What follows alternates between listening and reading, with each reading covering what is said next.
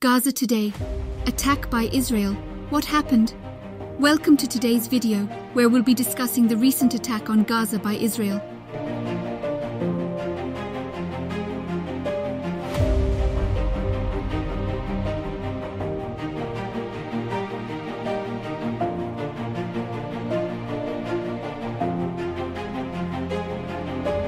The Gaza Strip was under intense attacks that led to the death of several people.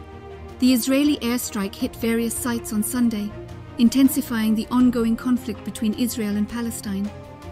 In the footage obtained by Reuters, a boy covered in grey dust sat weeping amid the crumbled cement and rubble from collapsed buildings.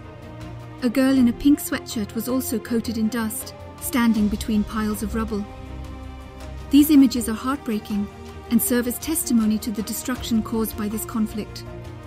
Furthermore, attacks on shipping in the southern Red Sea on Sunday heightened fears of the conflict spreading.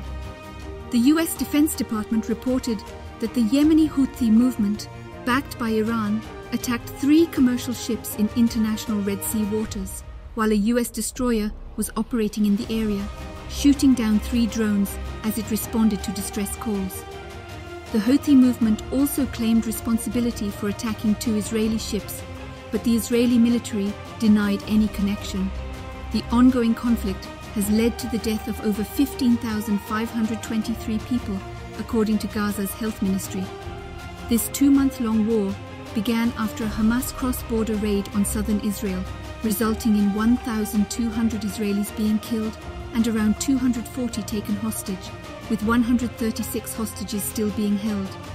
Israel has vowed to annihilate Hamas, while the group is sworn to Israel's destruction. Thanks for watching. Subscribe to our channel for more. Visit our website www.hiddatnews.com.